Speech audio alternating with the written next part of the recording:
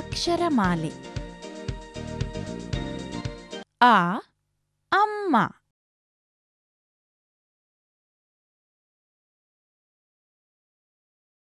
ಆ ಆಮೆ.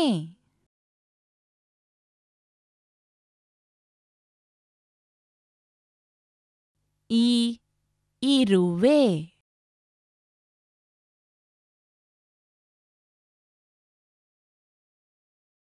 ಈ ಈಶ್ವರ.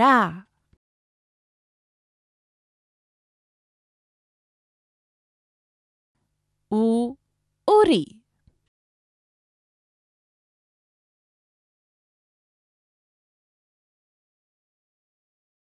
ಊ ಊಟ.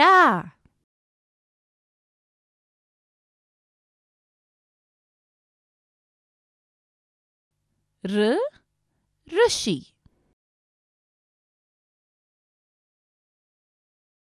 ಎ ಎಲೆ.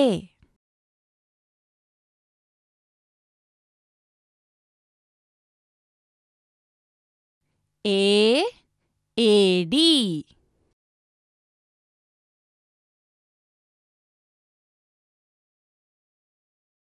ಐ ಐದು.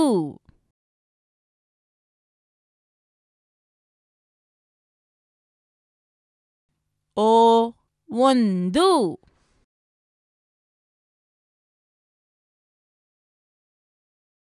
ಓ ಓದು.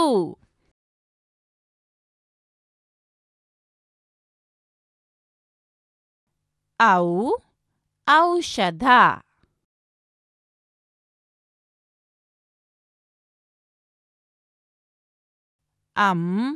ಅಂಬಾರಿ.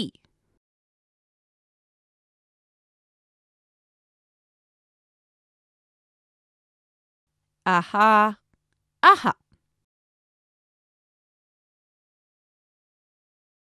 ಕ ಕಮಲ.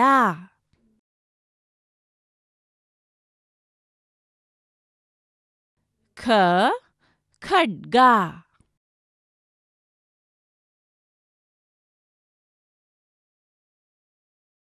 ಗ ಗಣಪತಿ.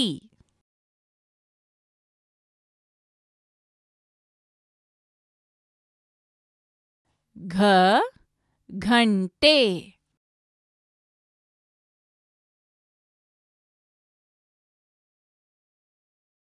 ಞ ಚ ಚೆಂಡು.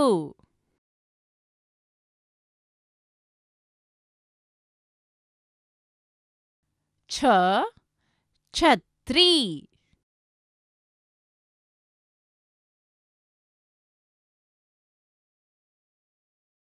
ಜ ಜಳಕ.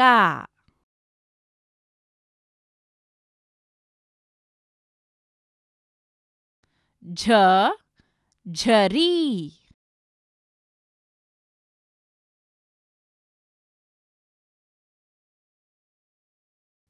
ನ್ಯ ಟ ಟಗರು.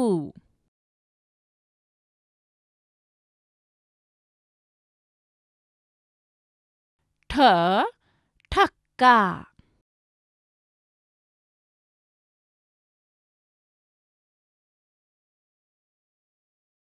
ಡ ಡಮರು.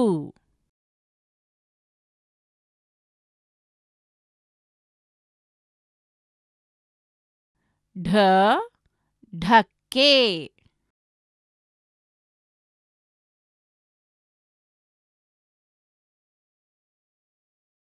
ಣ ನೊಣ.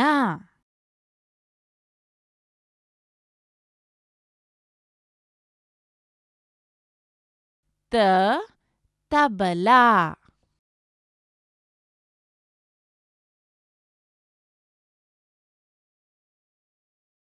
ಥ ಥಡಿ.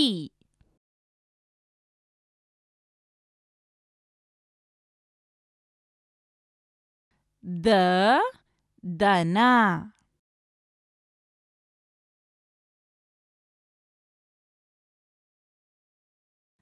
ಧ ಧನುಸ್ಸು.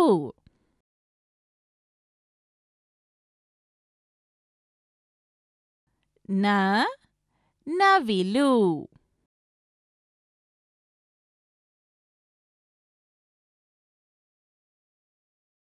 ಪ ಪಟ.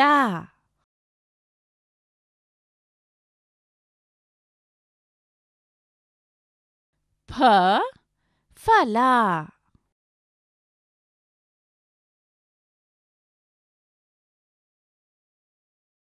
ಬ ಬುಗುರಿ.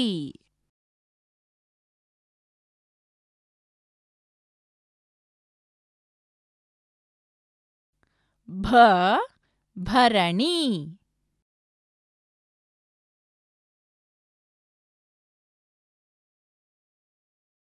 ಮ ಮನೆ.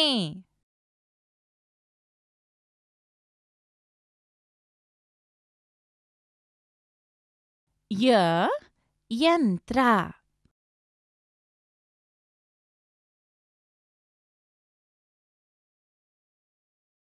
ರ ರಥ.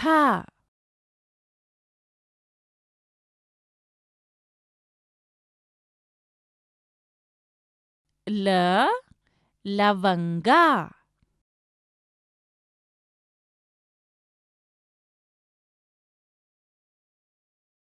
ವ ವಜ್ರ.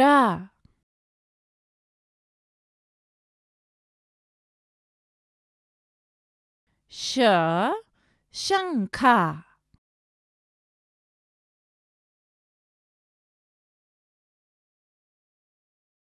ಶ ಷಟ್ದಳ.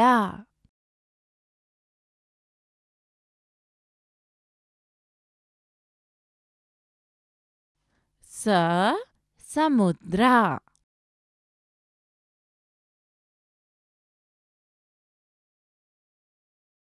ಹ ಹಂಸ.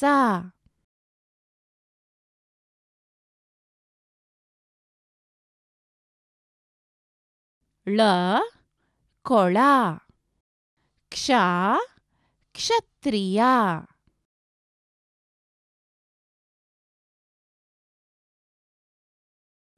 ನ್ಯ ಯಜ್ಞ.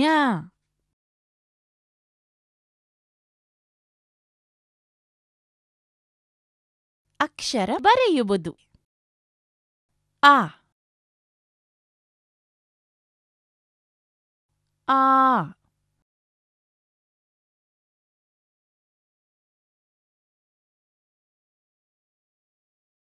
E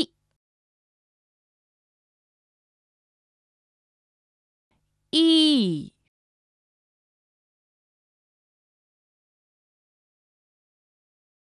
uh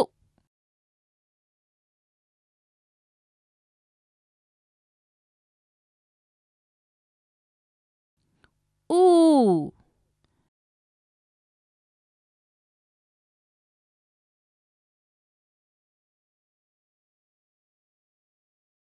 ಋ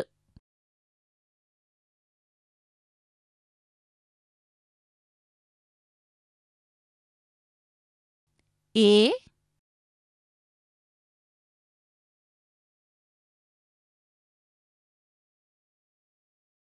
A.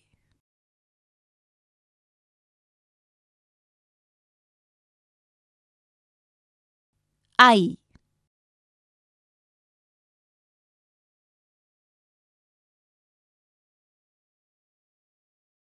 ಓ.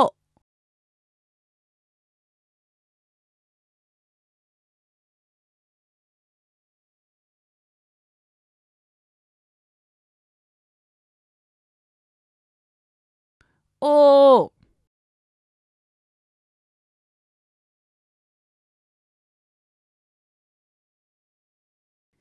ಔ.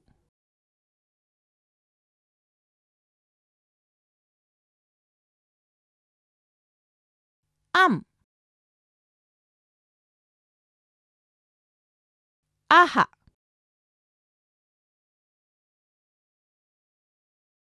ಕ ಖ. ಗ.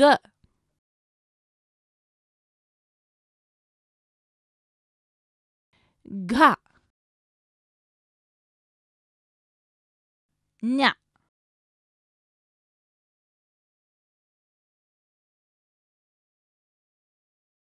ಚ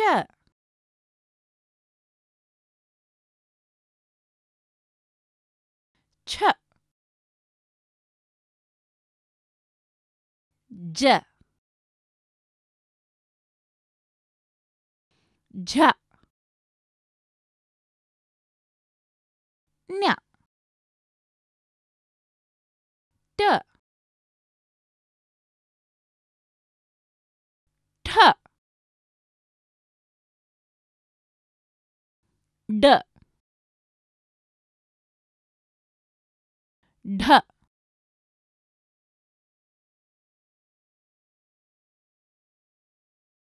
ಣ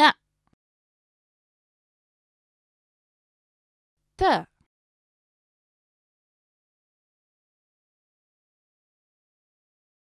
ಥ ದ ಧ ನ ಪ ಫ ಬ ಭ ಮ ಯ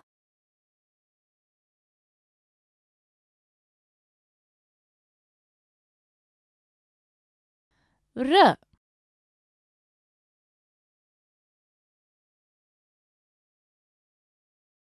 ಲ ವ ಶ ಶ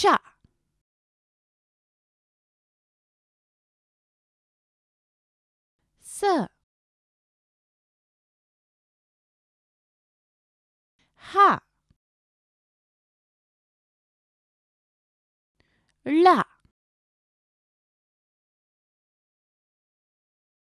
ಯ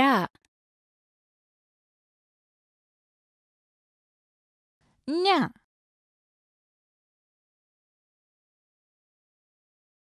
ಯ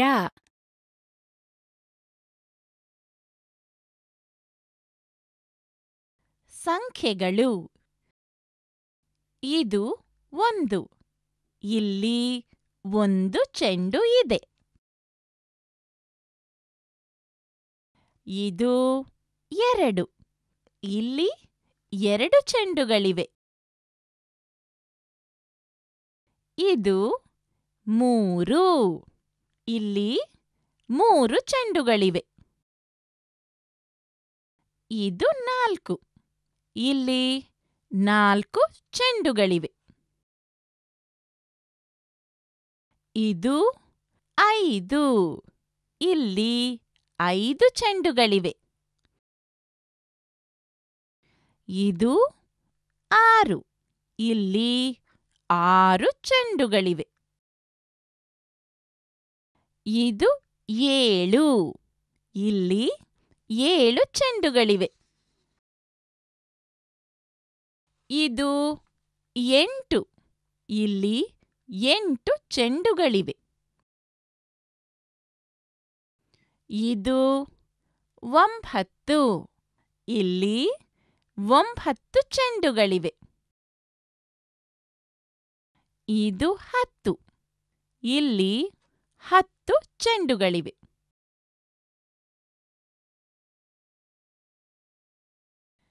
ಸಂಖ್ಯೆಗಳನ್ನು ಬರೆಯುವುದು. ಇದು 1.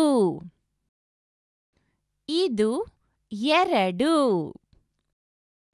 ಇದು 3. ಇದು 4. ಇದು 5. ಇದು 6.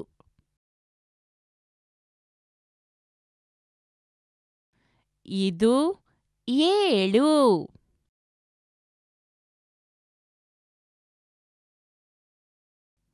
ಇದು 8 ಇದು 9 ಇದು 10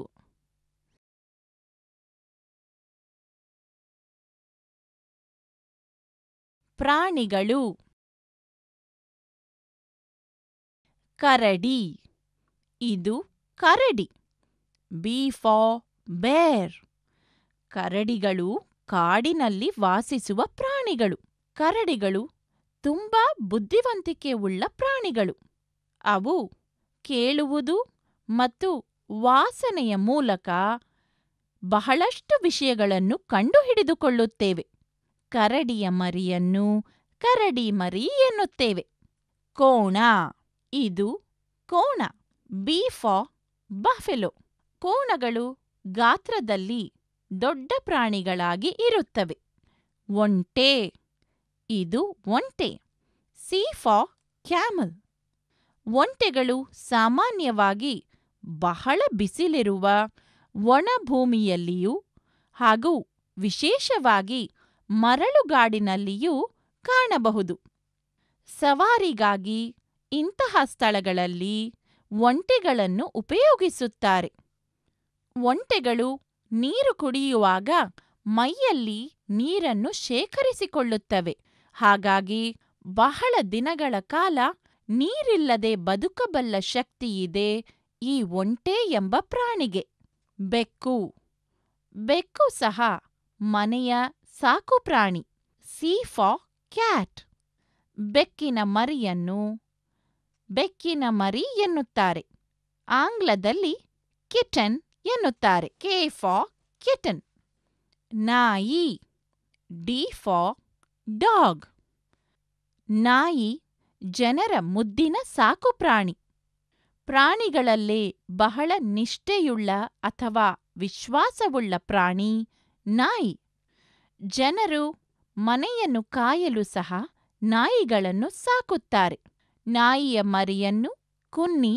ಅಥವಾ ನಾಯಿ ಮರಿ ಎಂದು ಹೇಳುತ್ತಾರೆ ಎಲ್ಲರ ಅಚ್ಚುಮೆಚ್ಚಿನ ಪ್ರಾಣಿ ನಾಯಿ ಆನೆ ಇ ಫಾರ್ ಎಲಿಫೆಂಟ್ ಆನೆಗಳು ಗಾತ್ರದಲ್ಲಿ ಬಹಳ ದೊಡ್ಡದಾಗಿರುತ್ತವೆ ಅವುಗಳು ತಿನ್ನುವುದು ಗಿಡಗಳನ್ನು ಆನೆ ಹುಲ್ಲು ಎಲೆಗಳು ಮರದ ತೊಗಟೆಗಳನ್ನೇ ಆಹಾರವಾಗಿ ಉಪಯೋಗಿಸುತ್ತದೆ ತಿನ್ನುವುದಕ್ಕಾಗಿ ದಿನದಲ್ಲಿ 20 ಗಂಟೆಗಳ ಕಾಲ ವ್ಯಯ ಮಾಡುತ್ತವೆ ಆನೆಗಳು ಆನೆಗಳ ಜೀವಿತದ ಕಾಲ 80 ವರ್ಷಗಳು ಜಿರಾಫೆ ಇದು ಜಿರಾಫೆ ಜಿ ಫಾರ್ ಜಿರಾಫ್ ಎಲ್ಲಕ್ಕಿಂತ ಉದ್ದವಾದ ಪ್ರಾಣಿ ಜಿರಾಫೆ ಈಗ ಬದುಕುವ ಪ್ರಾಣಿಗಳಲ್ಲೇ ಅತಿ ಉದ್ದವಾದದ್ದು ಅದರಲ್ಲೂ ಗಂಡು ಜಿರಾಫೆ 20 ಅಡಿಗೂ ಹೆಚ್ಚು ಉದ್ದವಾಗಿ ಬೆಳೆದಿರುವುದು ಕಾಣುತ್ತದೆ ಜಿರಾಫೆಗೆ ಮುಂದಿನ ಕಾಲುಗಳು ಉದ್ದವಾಗಿಯೂ ಹಾಗೂ ಕತ್ತು ಉದ್ದವಾಗಿಯೂ ಇರುತ್ತದೆ ಕುದುರೆ ಇದು ಕುದುರೆ ಎಚ್ ಫಾರ್ ಹಾರ್ಸ್ ಕುದುರೆಗಳು ಓಟದಲ್ಲಿ ಬಹಳ ಮುಂದು ಪ್ರಾಣಿಗಳಲ್ಲೇ ಅತಿ ವೇಗವಾಗಿ ಓಡುವ ಪ್ರಾಣಿಗಳಲ್ಲಿ ಒಂದು ಕುದುರೆ ಹಿಂದಿನ ದಿನಗಳಲ್ಲಿ ಅಂದರೆ ಬಸ್ಸು ಕಾರುಗಳು ಬರುವ ಮುನ್ನ ಕುದುರೆ ಗಾಡಿಗಳನ್ನೇ ಸಾರಿಗೆಯಾಗಿ ಬಳಸಲಾಗುತ್ತಿತ್ತು ಈಗಲೂ ಪ್ರಪಂಚದ ಕೆಲವು ಭಾಗಗಳಲ್ಲಿ ಕುದುರೆ ಸವಾರಿ ಮೂಲಕ ಬೇಟೆಗಳಿಗೆ ಜನರು ಹೋಗುತ್ತಾರೆ ಕುದುರೆ ಸವಾರಿ ಒಂದು ಬಹುದೊಡ್ಡ ಮನರಂಜನೆಯಾಗಿದೆ ಸಿಂಹ ಇದು ಸಿಂಹ ಎಲ್ ಫಾರ್ ಲಯನ್ ಪ್ರಾಣಿಗಳಲ್ಲಿ ಸಿಂಹವು ನೋಡಲು ಬಹಳ ಕ್ರೂರವಾದ ಪ್ರಾಣಿ ಕಾಡಿನ ರಾಜ ಸಿಂಹ ಇದು ಮಾಂಸವನ್ನು ಮಾತ್ರ ತಿನ್ನುತ್ತದೆ ಬೇರೆ ಪ್ರಾಣಿಗಳನ್ನು ಬೇಟೆಯಾಡಿ ತಿನ್ನುವುದೇ ಈ ಸಿಂಹರಾಜನ ಕೆಲಸ ಸಿಂಹದ ಮಗುವನ್ನು ಸಿಂಹದ ಮರಿ ಎನ್ನುತ್ತೇವೆ ಹುಲಿ ಟಿ ಫಾರ್ ಟೈಗರ್ ಹುಲಿಗಳು ಇರುವ ತಾಣ ಕಾಡು ಹಾಗೂ ಕಣಿವೆಗಳು ಹುಲಿಗಳು ಮಾಂಸಾಹಾರಿಗಳೇ ಇತರ ಪ್ರಾಣಿಗಳನ್ನು ಬೇಟೆಯಾಡಿ ತಿನ್ನುತ್ತವೆ. ಹೆಚ್ಚಾಗಿ ಜಿಂಕೆಗಳನ್ನೇ ಬೇಟೆಯಾಡುತ್ತವೆ. ಹುಲಿಯ ಮಗುವನ್ನು ಹುಲಿಮರಿ ಎಂದು ಕರೆಯುತ್ತೇವೆ. ಹುಲಿಯ ಚರ್ಮದ ಮೇಲೆ ಈ ರೀತಿ ಸುಂದರವಾದ ಕಪ್ಪು ಪಟ್ಟೆಗಳಿರುತ್ತವೆ. ಪಟ್ಟೆ ಕುದುರೆ. ಇದು ಪಟ್ಟೆ ಕುದುರೆ. Z for ಝೆಬ್ರಾ.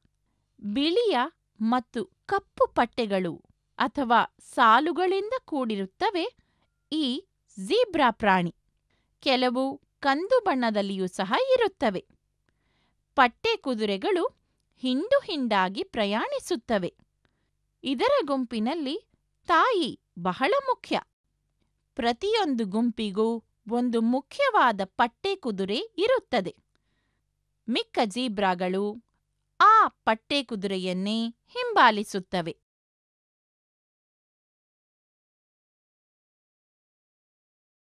ಪಕ್ಷಿಗಳು. ಕಾಗೆ. ಇದು ಕಾಗೆ. ಸಿ ಫಾರ್ ಕ್ರೋ. ಕಾಗೆಗಳು ಬಹಳ ಬುದ್ಧಿವಂತಿಕೆಯ ಪಕ್ಷಿಗಳು. ಸಾಮಾನ್ಯವಾಗಿ ನಮ್ಮ ಪರಿಸರದಲ್ಲಿ, ಅಂದರೆ ಮಾನವರು ಎಲ್ಲಿ ವಾಸವಾಗಿರುತ್ತಾರೋ ಅಲ್ಲೆಲ್ಲ ಕಾಗೆಗಳು ಇರುತ್ತವೆ. ಕಾಗೆಗಳು ಸ್ವತಃ ಮೊಟ್ಟೆಗಳನ್ನು ಇಡುತ್ತವೆ. ಕಡ್ಡಿ, ಎಲೆಗಳು, ಹುಲ್ಲನ್ನು ತಂದು ಗೂಡು ಕಟ್ಟುತ್ತವೆ. ಕಾಗೆಗಳು ಸಾಮಾನ್ಯವಾಗಿ ಎಲ್ಲ ರೀತಿಯ ಆಹಾರ ಪದಾರ್ಥಗಳನ್ನು ತಿನ್ನುತ್ತವೆ. ಬಾತುಕೋಳಿ. ಕಲಹಂಸ. ಇವು ಬಾತುಕೋಳಿಗಳು. D for duck. ಬಾತುಕೋಳಿಗಳು ಸಾಮಾನ್ಯವಾಗಿ ನೀರಿನಲ್ಲೇ ಇರುತ್ತವೆ. ಅಂದರೆ ಕೆರೆ, ಕೊಳ, ಸರೋವರಗಳಲ್ಲಿ ಅಥವಾ ನದಿಗಳಲ್ಲಿ ಈಜುತ್ತಾ ಆಹಾರ ಹುಡುಕುತ್ತಾ ವಾಸಿಸುತ್ತವೆ. ಬಾತುಗಳು ನೀರಿನಲ್ಲಿ ವಿವಿಧ ರೀತಿಯಲ್ಲಿ ಈಜುವುದು, ಮುಳುಗುವುದನ್ನು ನೋಡುವುದು ಬಹಳ ಚೆನ್ನಾಗಿರುತ್ತದೆ. ಗರುಡ ಪಕ್ಷಿ. ಹದ್ದು. ಇದು ಹದ್ದು.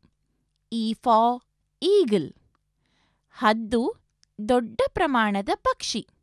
ಪಕ್ಷಿ ಸಂಕುಲದಲ್ಲಿ ಅತಿ ಎತ್ತರವಾಗಿ ಹಾರಬಲ್ಲದು ಇದು. ಗಾತ್ರದಲ್ಲಿಯೂ ದೊಡ್ಡದಾಗಿ ಇರುವುದು ಹದ್ದು. ಹೆಂಟೆ ಅಥವಾ ಹೆಣ್ಣು ಕೋಳಿ. ಎಚ್ ಫಾರ್ ಹೆನ್. ಇದು ಮೊಟ್ಟೆಗಳನ್ನು ಇಡುತ್ತದೆ. ಪಂಚವರ್ಣ ಗಿಣಿ. P for parrot. ಇವುಗಳ ಆಕಾರ ವಿಶೇಷವಾಗಿದ್ದು ಬಣ್ಣ ಕಾಂತಿಯಿಂದಿದ್ದು ಪ್ರಕಾಶಮಾನವಾಗಿ ಇರುತ್ತದೆ. ಇವು ಗಿಳಿಯ ಜಾತಿಗೆ ಸೇರಿದ ಪಕ್ಷಿ.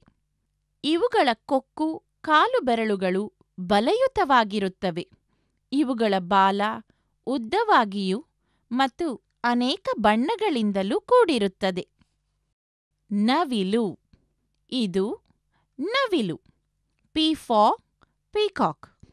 ಬಹಳ ಸುಂದರವಾದ ಪಕ್ಷಿ ನವಿಲು. ಭಾರತದ ರಾಷ್ಟ್ರ ಪಕ್ಷಿ ನವಿಲು. ಮಿಂಚುಳ್ಳಿ. ಇದು ಮಿಂಚುಳ್ಳಿ ಪಕ್ಷಿ. K for Kingfisher. ಮಿಂಚುಳ್ಳಿ ಸಾಮಾನ್ಯವಾಗಿ ಪ್ರಕಾಶಯುತವಾದ ಬಣ್ಣವನ್ನು ಹೊಂದಿರುತ್ತದೆ. ಚಿಕ್ಕದಾದ ಕುತ್ತಿಗೆಯನ್ನು, ಉದ್ದವಾದ ತಲೆಯನ್ನು ಹೊಂದಿರುತ್ತದೆ. ಕೆಲವು ಮಿಂಚುಳ್ಳಿಗಳು ಮೀನು ಹಿಡಿದು ತಿನ್ನುತ್ತವೆ. ನೀರಿನಲ್ಲಿ ಹುಡುಕಿ ಮೀನನ್ನು ಹಿಡಿದು ತಿನ್ನುತ್ತವೆ. ಕೆಲವು ಪಕ್ಷಿಗಳು ಮೀನು ತಿನ್ನುವುದಿಲ್ಲ. ಬಹುಶಃ ನೀರಿನ ಮಧ್ಯೆ ಬಹುದೂರ ಚಲಿಸುವುದೇ ಇದಕ್ಕೆ ಕಾರಣವಿರಬಹುದು. ಬಣ್ಣಗಳು. ಕಪ್ಪು. B for black. ಈ ಹಲಗೆಯು ಕಪ್ಪು ಬಣ್ಣದ ಹಲಗೆ. ಕಾಗೆ ಕಪ್ಪಾಗಿರುತ್ತದೆ. ನೀಲಿ. B for blue. ಇವು ನೀಲಿ ಬಣ್ಣದ ಬಳಪಗಳು. ಆಕಾಶವು ನೋಡಲು ನೀಲಿ ಬಣ್ಣದಿಂದ ಕೂಡಿ ಸುಂದರವಾಗಿದೆ. ಹಸಿರು. G for green. ಇವು ಹಸಿರು ಬಣ್ಣದ ಬಳಪಗಳು. ಗಿಡಮರಗಳು ನೋಡಲು ಹಸಿರಾಗಿ ಇರುತ್ತವೆ. ಕಿತ್ತಳೆ. ಓ ಫಾರ್ ಆರೆಂಜ್. ಇದು ಕಿತ್ತಳೆ ಬಣ್ಣ. ಓ ಫಾರ್ ಆರೆಂಜ್. ಕಿತ್ತಳೆ ಹಣ್ಣು ಅಥವಾ ಆರೆಂಜ್ ಹಣ್ಣು ಕಿತ್ತಳೆ ಬಣ್ಣದಲ್ಲಿ ಇರುತ್ತದೆ. ಗುಲಾಬಿ ಬಣ್ಣ. ಇವು ಗುಲಾಬಿ ಬಣ್ಣದ ಬಳಪಗಳು. P for pink. ಇದೋ ಗುಲಾಬಿ ಬಣ್ಣ. ಕೆಂಪು. R for red. ಇದು ಕೆಂಪು ಬಣ್ಣದ ಗುಲಾಬಿ. ನೇರಳೆ. ಇವು ನೇರಳೆ ಬಣ್ಣದ ಸೀಮೆಸುಣ್ಣದ ಕಡ್ಡಿಗಳು. V for violet. ಈ ಹುಡುಗಿ ಧರಿಸಿರುವ ಉಡುಪು ನೇರಳೆ ಬಣ್ಣದಲ್ಲಿದೆ. ಬಿಳಿ. W for white. ಇವು ಬಿಳಿಯ ಬಣ್ಣದ ಸೀಮೆಸುಣ್ಣದ ಕಡ್ಡಿಗಳು ಅಥವಾ ಬಳಪ. ಬಿಳಿ ಬಣ್ಣ ಪವಿತ್ರತೆಗೂ ಶುದ್ಧತೆಗೂ ಸಂಕೇತವಾಗಿದೆ. ಈ ಹುಡುಗ ಬಿಳಿಯ ಬಣ್ಣದ ಅಂಗಿಯನ್ನು ಧರಿಸಿದ್ದಾನೆ. ಹಣ್ಣುಗಳು. ಸೇಬು. A for apple. ಸೇಬು ತಿನ್ನುವುದಕ್ಕೆ ರುಚಿಕರವಾಗಿದ್ದು ಆರೋಗ್ಯಕ್ಕೆ ಬಹಳ ಒಳ್ಳೆಯದು. ಪ್ರತಿದಿನ ಒಂದು ಸೇಬನ್ನು ತಿಂದರೆ ಡಾಕ್ಟರರಿಂದ, ಅಂದರೆ ಕಾಯಿಲೆಯಿಂದ ದೂರ ಇರಬಹುದು ಎಂಬ ಗಾದೆಯಿದೆ. ಬಾಳೆಹಣ್ಣು. B for banana. ಬಾಳೆಹಣ್ಣುಗಳು ಸಾಮಾನ್ಯವಾಗಿ ಎಲ್ಲ ಸಮಯಗಳಲ್ಲೂ ಎಲ್ಲ ಸ್ಥಳಗಳಲ್ಲೂ ಸಿಗುವ ಹಣ್ಣುಗಳು. ಬಾಳೆಹಣ್ಣುಗಳು ತಿನ್ನಲು ರುಚಿಕರವಾಗಿರುತ್ತವೆ. ಇದನ್ನು ಸಿಪ್ಪೆ ಸುಲಿದು ತಿನ್ನಬೇಕು.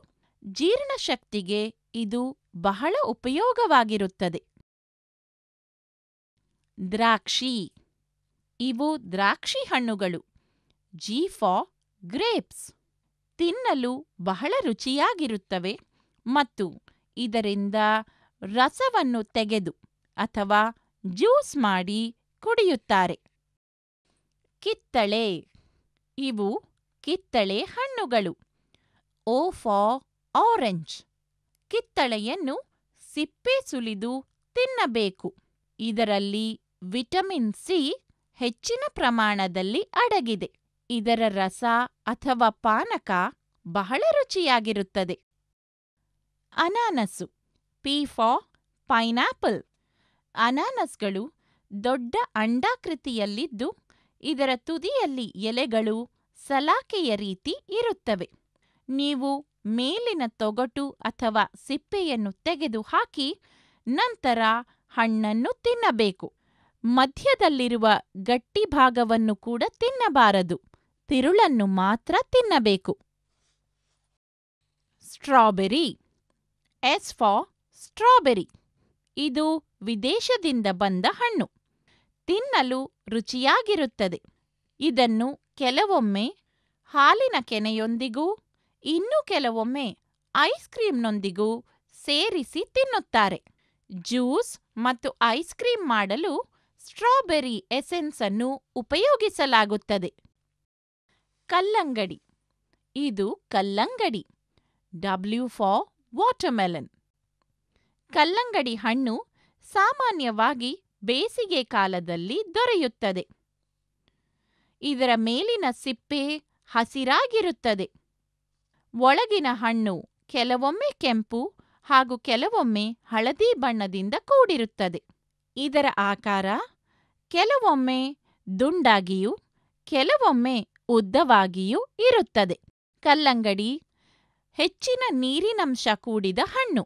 ಬಹಳ ರುಚಿಯಾಗಿರುತ್ತದೆ. ಆಕೃತಿಗಳು.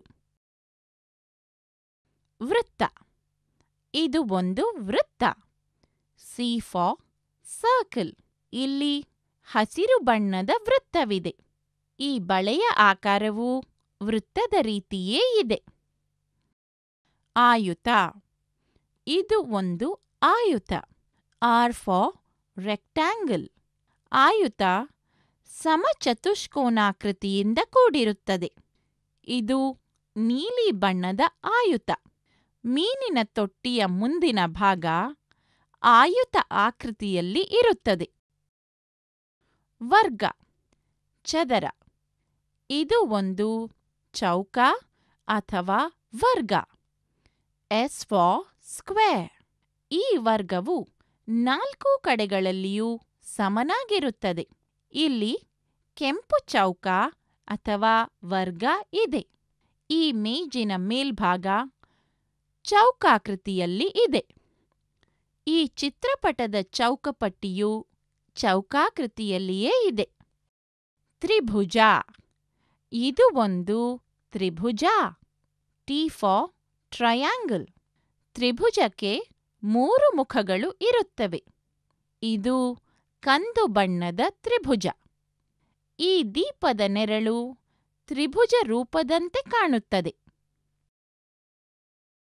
ತರಕಾರಿಗಳು.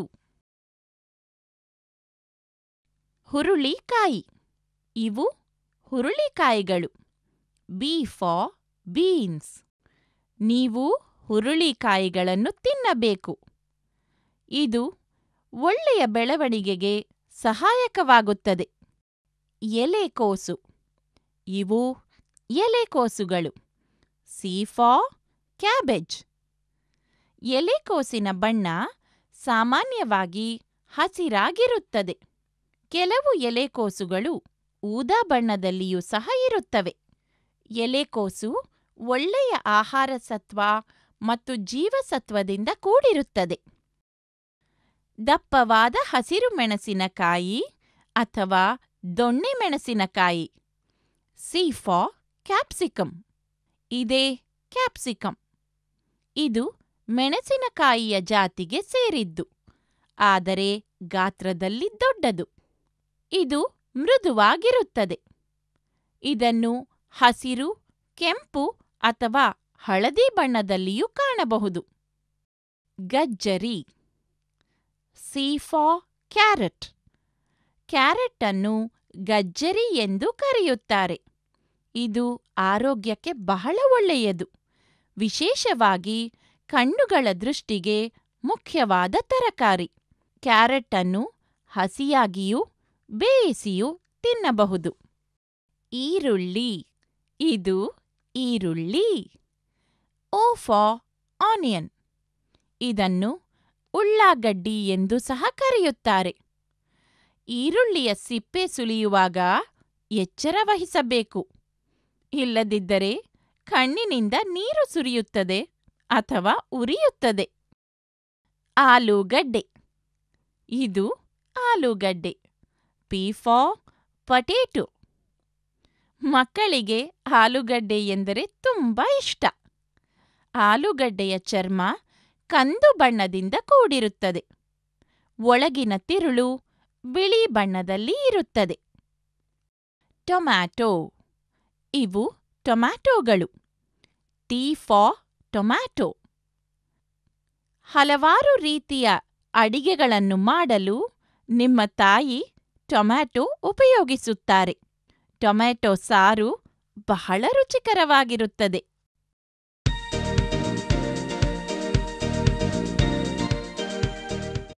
ಕುರ್ಚಿ.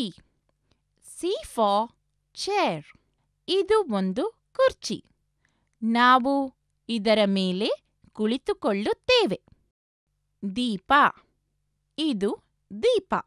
L for lamp. ನಮಗೆ ದೀಪಗಳು ಬೆಳಕನ್ನು ನೀಡುತ್ತವೆ. ಪ್ರದರ್ಶನದ ಗೂಡು. S for showcase. ನಾವು ಮನೆಯಲ್ಲಿನ ವಾಸಿಸುವ ಕೋಣೆಯಲ್ಲಿ ಈ ಶೋಕೇಸನ್ನು ಇಟ್ಟಿರುತ್ತೇವೆ. ಮನೆಯ ಅಂದವನ್ನು ಹೆಚ್ಚಿಸಲು ಶೋಕೇಸ್ನಲ್ಲಿ ಬೊಂಬೆಗಳನ್ನು, ಇತರ ಆಕರ್ಷಕ ವಸ್ತುಗಳನ್ನು ಇಟ್ಟಿರುತ್ತಾರೆ. ಸುಖಾಸನ. ಇದು ಒಂದು ಸುಖಾಸನ. S for sofa. ಸುಖಾಸನಗಳನ್ನು ಸಾಮಾನ್ಯವಾಗಿ ಮನೆಯ ವಾಸಿಸುವ ಕೋಣೆಗಳಲ್ಲಿ ಇಟ್ಟಿರುತ್ತಾರೆ. ನಾವು ಸುಖಾಸನದ ಮೇಲೆ ಕುಳಿತುಕೊಳ್ಳುತ್ತೇವೆ. ಮೇಜು. T for table. ನಾವು ಸಾಮಾನ್ಯವಾಗಿ ಕಚೇರಿಗಳಲ್ಲಿ, ಶಾಲೆಗಳಲ್ಲಿ, ಮನೆಗಳಲ್ಲಿ ಬರೆಯುವುದಕ್ಕೂ ಹಾಗೂ ವಸ್ತುಗಳನ್ನು ಮೇಲೆ ಇಡುವುದಕ್ಕೂ ಮೇಜನ್ನು ಉಪಯೋಗಿಸುತ್ತೇವೆ. ಗೋಡೆ ಗಡಿಯಾರ. ಇದೊಂದು ಗೋಡೆ ಗಡಿಯಾರ. W for wall clock. ಗಡಿಯಾರಗಳನ್ನು ಸಮಯ ಅಥವಾ ವೇಳೆಯನ್ನು ತಿಳಿದುಕೊಳ್ಳಲು ನಾವು ಉಪಯೋಗಿಸುತ್ತೇವೆ. ಮನೆಗಳಲ್ಲಿ, ಶಾಲೆಗಳಲ್ಲಿ, ಕಚೇರಿಗಳಲ್ಲಿ ಮತ್ತು ಇತರೆ ಸ್ಥಳಗಳಲ್ಲಿ ನಾವು ಗೋಡೆ ಗಡಿಯಾರಗಳನ್ನು ಕಾಣಬಹುದು. ವರ್ಷಕ್ಕೆ 12 ತಿಂಗಳು. Months in an year. ಜನವರಿ ವರ್ಷದ ಮೊದಲನೇ ತಿಂಗಳು. ಜನವರಿ 1ನೇ ತಾರೀಖು ವರ್ಷದ ಮೊದಲನೇ ದಿನ. ಈ ದಿನವನ್ನು ಹೊಸ ವರ್ಷವೆಂದು ನಾವು ಆಚರಿಸುತ್ತೇವೆ. ಜನವರಿ ತಿಂಗಳಿನಲ್ಲಿ 31 ದಿನಗಳಿವೆ.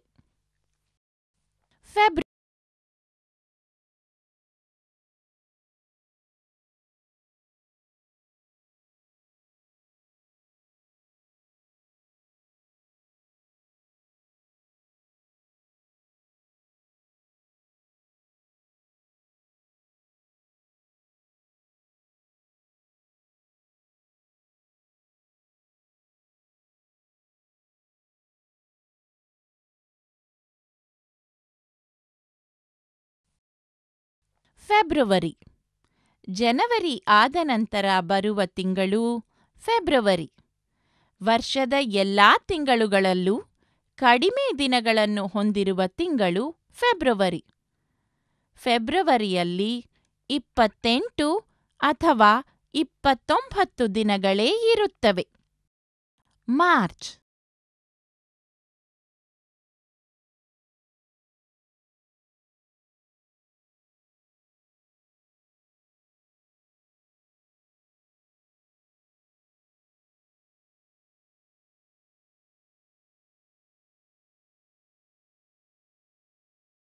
ಮಾರ್ಚ್. ಫೆಬ್ರವರಿಯ ನಂತರದ ತಿಂಗಳು ಮಾರ್ಚ್. ಈ ತಿಂಗಳಲ್ಲಿ 31 ದಿನಗಳು ಬರುತ್ತವೆ. ಏಪ್ರಿಲ್.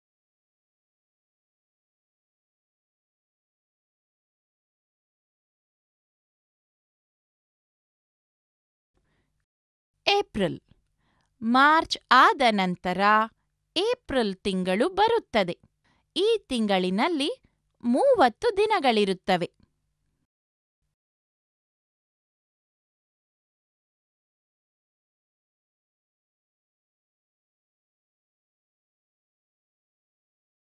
ಮೇ. ವರ್ಷದ 5ನೇ ತಿಂಗಳೇ ಮೇ. ಮೇನಲ್ಲಿ 31 ದಿನಗಳು ಇರುತ್ತವೆ. ಹೂವುಗಳು. ಮಲ್ಲಿಗೆ ಹೂ. ಇವು ಮಲ್ಲಿಗೆ ಹೂಗಳು. ಮಲ್ಲಿಗೆ ಹೂಗಳು ಬಿಳಿಯ ಬಣ್ಣದಲ್ಲಿ ಇರುತ್ತವೆ. ತಾವರೆ. ಇಲ್ಲಿ ಕೆಲವು ತಾವರೆ ಹೂಗಳಿವೆ. ಇದು ಕೆರೆಗಳಲ್ಲಿ ಹುಟ್ಟಿ ಬೆಳೆಯುತ್ತದೆ. ತಾವರೆ ಎಲೆ. ತಾವರೆ ಹೂವಿನ ದಳಗಳು ಗುಲಾಬಿ ಹಾಗೂ ಬಿಳಿ ಬಣ್ಣದಲ್ಲಿಯೂ ದೊರೆಯುತ್ತದೆ.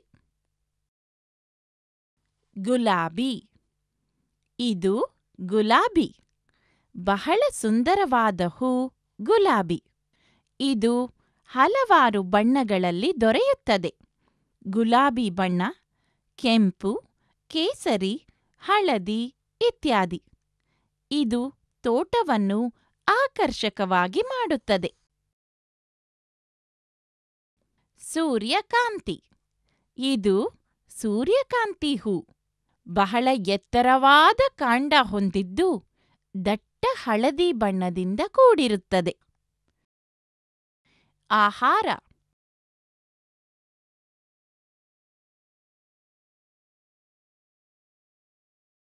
ರೊಟ್ಟಿ. ಇದು ರೊಟ್ಟಿ. B for bread. ರೊಟ್ಟಿ ಬೇಕರಿಗಳಲ್ಲಿ ಸಿಗುತ್ತದೆ. ಶ್ರೇಷ್ಠ ಮಾರುಕಟ್ಟೆಗಳಲ್ಲೂ ದೊರೆಯುತ್ತದೆ. ಇದನ್ನು ಮನೆಯಲ್ಲಿಯೂ ಮಾಡಬಹುದು. ರೊಟ್ಟಿಗೆ ಬೆಣ್ಣೆ ಹಾಗೂ ಸಿಹಿಯಾದ ಜೇನುತುಪ್ಪವನ್ನು ಸವರಿ ಆನಂದದಿಂದ ತಿನ್ನಬಹುದು. ಕೇಕ್. C for cake. ಇದೊಂದು ಸಿಹಿಯಾದ, ಎಲ್ಲ ಮಕ್ಕಳಿಗೂ ಪ್ರಿಯವಾದ ಒಂದು ತಿಂಡಿ. ಹೆಚ್ಚಾಗಿ ಹುಟ್ಟುಹಬ್ಬಗಳಲ್ಲೂ ಇತರ ಸಮಾರಂಭಗಳಲ್ಲೂ ಕೇಕನ್ನು ಉಪಯೋಗಿಸಲಾಗುತ್ತದೆ. ಆದರೆ ಇದನ್ನು ಹೆಚ್ಚಾಗಿ ತಿನ್ನುವುದು ಆರೋಗ್ಯಕ್ಕೆ ಅಷ್ಟೊಂದು ಒಳ್ಳೆಯದಲ್ಲ. ಮೊಟ್ಟೆ. ಇವು ಮೊಟ್ಟೆಗಳು. E for egg. ಮೊಟ್ಟೆಯು ಆಹಾರ ಪದಾರ್ಥಗಳಲ್ಲಿ ಬಹಳ ಮುಖ್ಯವಾದದ್ದು. ಇದರಲ್ಲಿ ಪ್ರೋಟೀನ್ ಸತ್ವ ಹೆಚ್ಚಿನ ಪ್ರಮಾಣದಲ್ಲಿ ಅಡಗಿದೆ.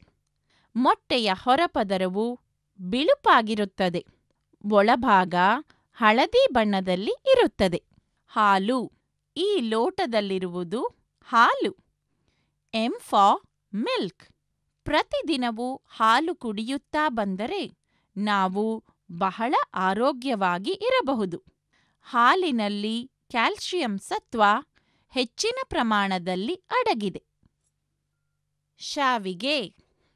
N for noodles. ನೂಡಲ್ಸ್ ಅನ್ನು ಕನ್ನಡದಲ್ಲಿ ಶಾವಿಗೆ ಎನ್ನಬಹುದು. ಇದು ಚೀನಾ ದೇಶದ ಸಾಂಪ್ರದಾಯಿಕ ಆಹಾರ. ಈಗ ನೂಡಲ್ಸ್ ಪ್ರಪಂಚದ ಎಲ್ಲ ಕಡೆಯೂ ಪ್ರಸಿದ್ಧವಾಗಿದೆ. ಮಕ್ಕಳಿಗೆ ಬಹಳ ಇಷ್ಟ ಈ ನೂಡಲ್ಸ್. ಪಿಜ್ಜಾ. ಇದು ಒಂದು ಪಿಜ್ಜಾ. P for pizza. ಇದು ಅಗಲವಾಗಿ ಮೃದುವಾಗಿ ಇರುತ್ತದೆ.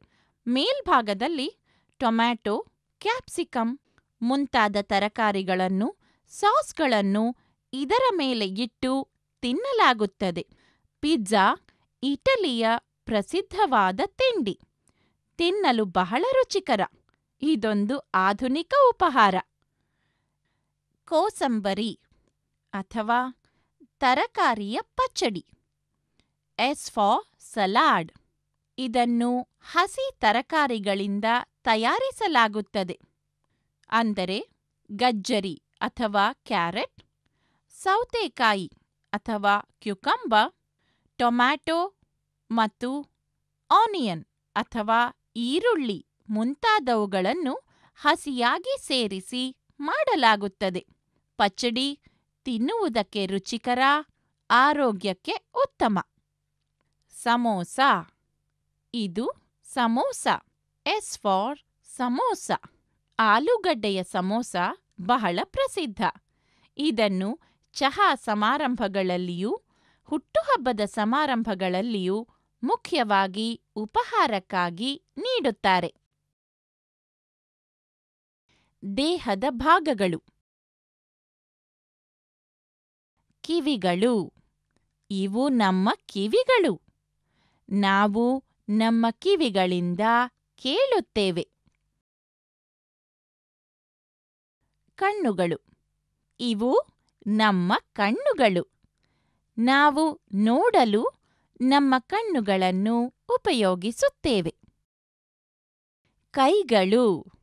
ಇವು ನಮ್ಮ ಕೈಗಳು.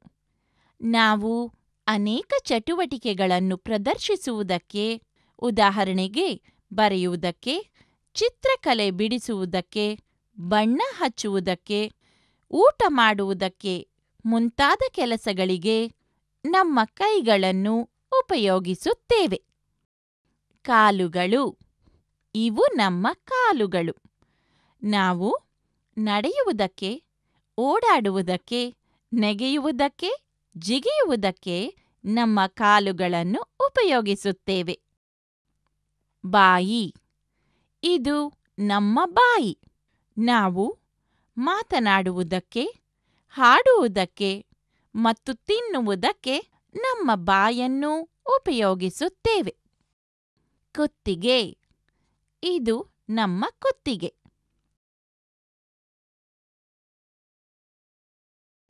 ಮೂಗು. ಇದು ನಮ್ಮ ಮೂಗು. ನಮ್ಮ ಮೂಗಿನ ಮೂಲಕ ನಾವು ವಾಸನೆ ಕಂಡುಹಿಡಿದುಕೊಳ್ಳುತ್ತೇವೆ. ಒಳ್ಳೆಯ ನಡತೆ. ಧನ್ಯವಾದಗಳು. ಕ್ಷಮಿಸಿ. ದಯವಿಟ್ಟು. ಪ್ರಾತಃಕಾಲ ನಮಸ್ಕಾರ. ದೊಡ್ಡವರಿಗೆ ವಿಧೇಯತೆ ತೋರುವುದು. ಇತರರಿಗೆ ಸಹಾಯ ಮಾಡುವುದು. ನೀವು ಯಾರಾದರೂ ಕಷ್ಟದಲ್ಲಿರುವುದನ್ನು ನೋಡಿದರೆ ಅವರಿಗೆ ಸಹಾಯ ಮಾಡಬೇಕು. ತಂತ್ರಜ್ಞಾನ. ಎಣಿಕೆ ಅಥವಾ ಲೆಕ್ಕಾಚಾರ ಮಾಡುವ ವಿಧಾನ. ಇದು ಒಂದು ಎಣಿಕೆಯ ಸಾಧನ. C for calculator. ಎಣಿಕೆ ಸಾಧನಗಳು ಬಹಳ ಮುಖ್ಯ, ಏಕೆಂದರೆ ಅತಿ ಶೀಘ್ರವಾಗಿ ಎಣಿಕೆ ಅಥವಾ ಲೆಕ್ಕಾಚಾರ ಮಾಡಬೇಕಾದಲ್ಲಿ ಇದು ಬಹಳ ಉಪಯುಕ್ತವಾದ ಒಂದು ಸಾಧನ.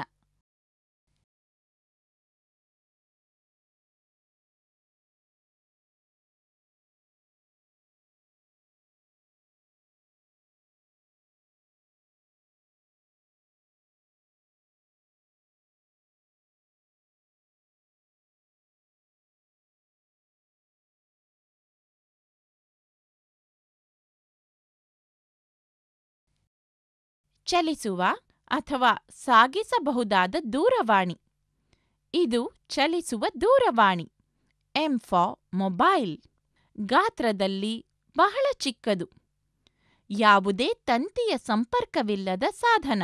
ಎಲ್ಲಿ ಬೇಕಾದರೂ ಅಂಗಿಯ ಚೀಲದಲ್ಲಿ ಇಟ್ಟುಕೊಂಡು ತೆಗೆದುಕೊಂಡು ಹೋಗಬಹುದು. ಇದರಿಂದ ನಿಮ್ಮ ಪ್ರೀತಿಯ ವ್ಯಕ್ತಿಗಳೊಂದಿಗೆ ಎಲ್ಲಿಂದರೂ ಯಾವಾಗ ಬೇಕಾದರೂ ಸಂಪರ್ಕಿಸಬಹುದು.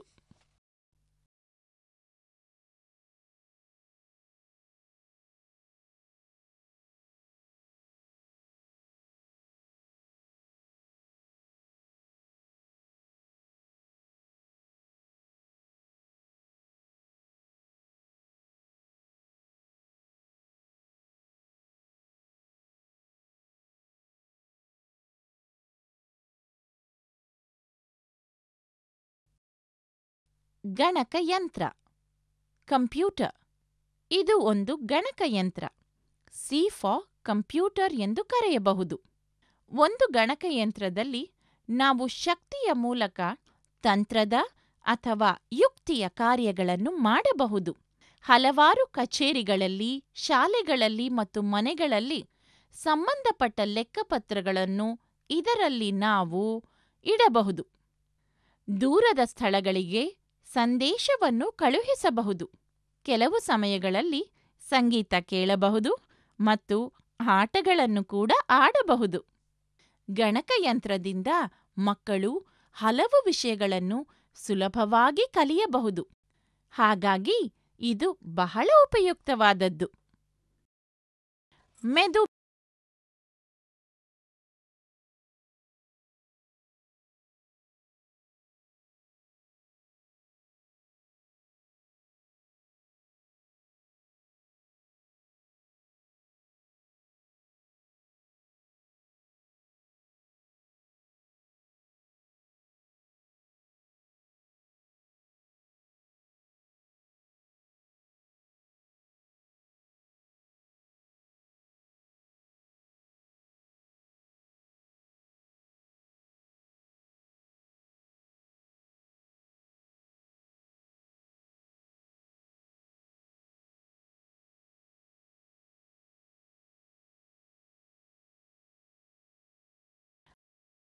ಮೆದುಬಿಂಬ. ಇದು ಮೆದುಬಿಂಬ. F for floppy disc. ಇದನ್ನು ಸಂದೇಶಗಳನ್ನು ಸಂಗ್ರಹಿಸಲು ಮತ್ತು ಕಾಗದ ಪತ್ರಗಳನ್ನು ಸಂಗ್ರಹಿಸಲು ಉಪಯೋಗಿಸುತ್ತಾರೆ. ನಿಮಗೆ ಯಾವುದೇ ಮಾಹಿತಿಗಳನ್ನು ನೋಡಬೇಕಾದರೆ ಅಥವಾ ಮುದ್ರಿಸಬೇಕಾದರೆ ಗಣಕಯಂತ್ರದ ಮೂಲಕ ನೋಡಬಹುದು, ನಂತರ ಮುದ್ರಿಸಿ ಹೊರತೆಗೆದುಕೊಳ್ಳಬಹುದು.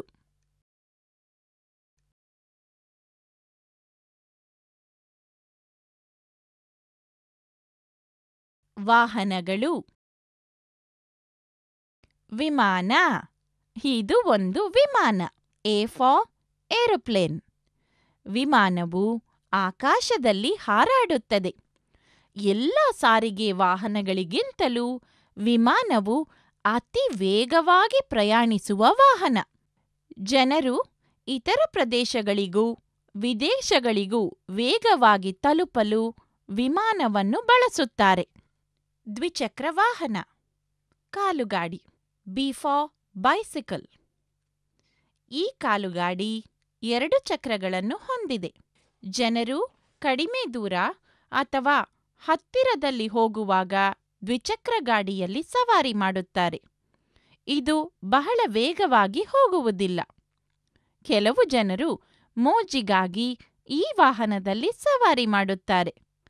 ಹಳ್ಳಿಗಳಲ್ಲಿ, ಸಣ್ಣ ಪಟ್ಟಣಗಳಲ್ಲಿ ಹಾಗೂ ಕಡಿಮೆ ದಾರಿ ವ್ಯವಸ್ಥೆಯಲ್ಲಿ ಜನರು ಇದನ್ನು ಉಪಯೋಗಿಸುತ್ತಾರೆ.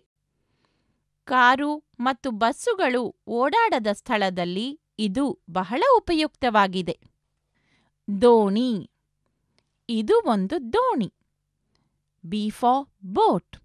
ನೀರಿನ ಮೇಲೆ ಪ್ರಯಾಣಿಸುವುದಕ್ಕೆ ದೋಣಿಯನ್ನು ಉಪಯೋಗಿಸುತ್ತಾರೆ.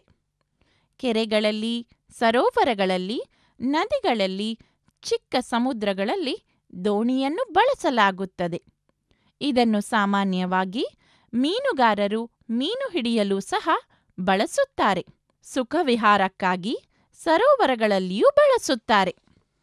ಬಸ್ಸು. ಇದು ಒಂದು ಬಸ್ಸು. B for bus. ಬಹಳಷ್ಟು ಜನರು ಬಸ್ಸಿನ ಮೂಲಕ ಪ್ರಯಾಣಿಸುತ್ತಾರೆ.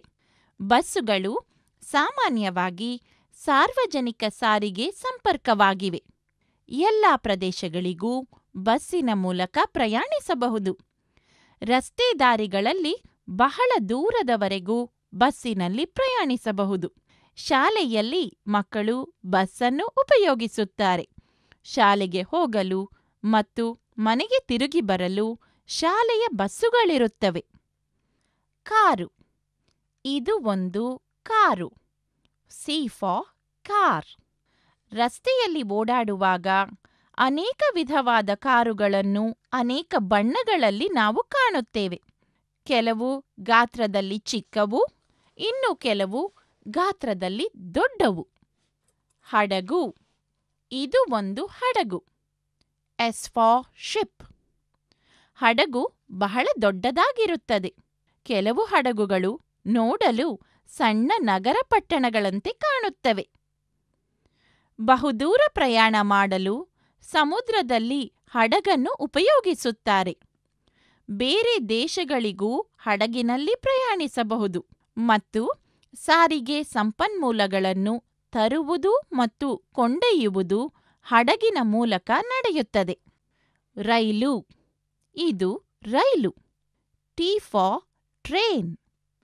ರೈಲುಗಳಲ್ಲಿ ಅನೇಕ ಸವಾರಿ ಬಂಡಿಗಳು ಅಥವಾ ಬೋಗಿಗಳು ಒಂದಕ್ಕೊಂದು ಅಂಟಿಕೊಂಡಿರುತ್ತವೆ. ರೈಲಿನಲ್ಲಿ ಹೆಚ್ಚು ಜನರು ಪ್ರಯಾಣಿಸಬಹುದು.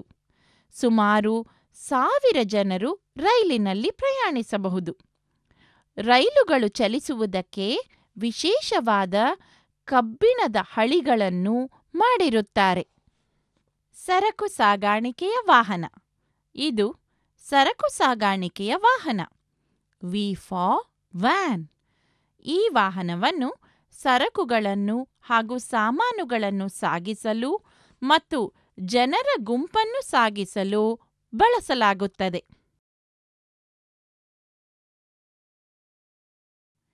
ಒಳ್ಳೆಯ ಅಭ್ಯಾಸಗಳು.